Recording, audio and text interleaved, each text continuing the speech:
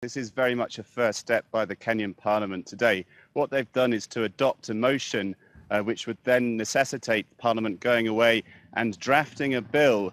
The bill would then be voted on by Parliament, and if successful, it would then be signed into law by the President. That's the bill to withdraw Kenya from the Rome Statute, which is the international treaty applying to the jurisdiction of the International Criminal Court. However, even if this happens, even if Kenya does withdraw from the Rome Statute, the International Criminal Court will continue with the trial. That's what they've said, that's what the prosecution team have said, because evidence has been gathered and the trial is set to begin of William Ruto next week.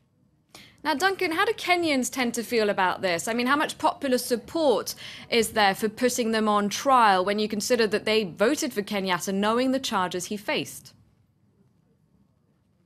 Well, that's very much the case. Yes, of course, Kenya had a general election in March of this year. And at that election, the current president, or the new president, Uhuru Kenyatta, and his deputy, William Ruto, were voted into office by quite a large margin. In fact, they were elected without the need for a second round runoff. So that suggests, obviously, that there is a groundswell of opinion among the Kenyan electorate against the International Criminal Court. And there have been some vehement allegations by the press and supported by many people here that effectively the International Criminal Court is an agency of neo-colonialism, a tool by the West effectively to keep Kenya in place.